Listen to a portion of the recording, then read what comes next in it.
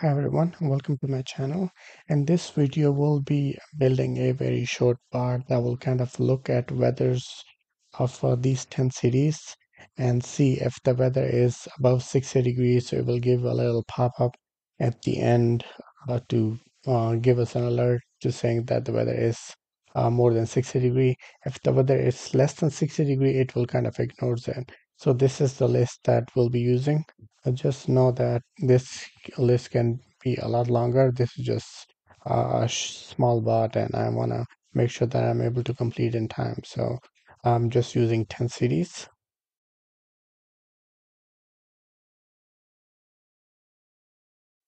So this is the bot I created. First, I'll run the bot to show you how it works, and then I'll go through each step of the bot, how it was created, and what uh, each of these activities are doing. So let's see the bot in action, and then we'll go through the bot, go through the code as well.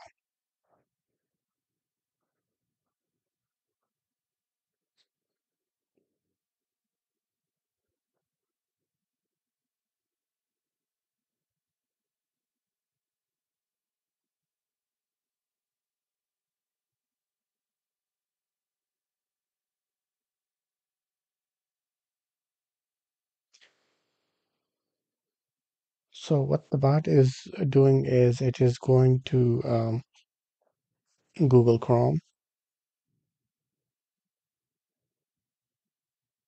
and it is looking for weather of a different city.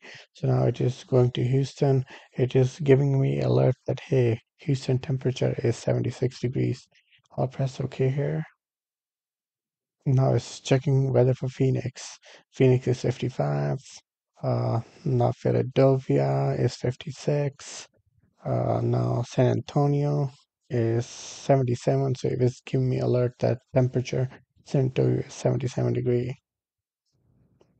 Now it's going to San Diego weather, so it's less than 60, so no alert. Now Dallas is more than 73, so I'll get a little alert saying that Dallas temperature is 73 degrees. San Jose is 49, so no alert for this. And that is the bot is completed. So you saw the bot kind of went through everything in the list, and it kind of gave us an alert for each temperature that was above 60 degrees.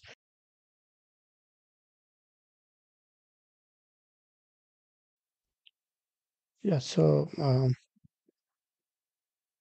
let's go through this code to see how I built this bot. So first, this is like a main sequence where everything is going to happen. And then there's a read range activity where it is reading the Excel file as an input. The Excel file is this one over here, so it is reading this Excel file as an input. And then here the output is going to be data table. So I made the output as a CD. So whenever the Excel speed will come in, it will be converted to a list or a data table.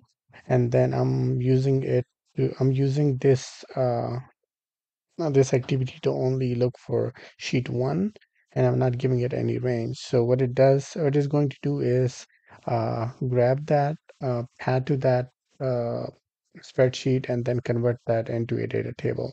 And after that, the bot will go to Chrome browser and then open google.com, and then what it will do, it will go through each list, each city in the list. So each city will be New York, Los Angeles, Chicago, Houston, Phoenix. It will go through it one by one. So first it will go and it will type in the search bar the first city name. So it will be, I think it will be New York, and then weather. It will also so it will type in New York and weather. So and then I'll press enter after that, and uh, then so if we put New York City weather, so then it will grab whatever is here. So right now it is 56. It will grab that 56 and save that in a variable temperature or temp.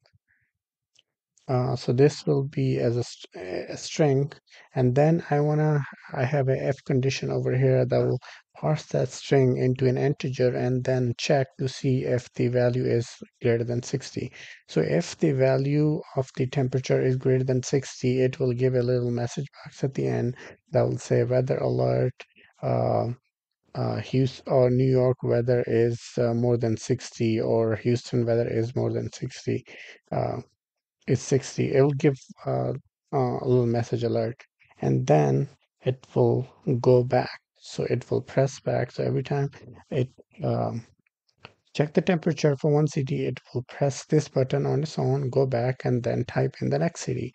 So it will keep doing that until there are no cities left and this list. So if I add 50 city here, it will go through each city one by one and give me alert after the end of each city if the temperature is more than 60 degree. And after the bot goes through each list, each record, and the list is completed at the end, it will give a short message saying that mission is complete.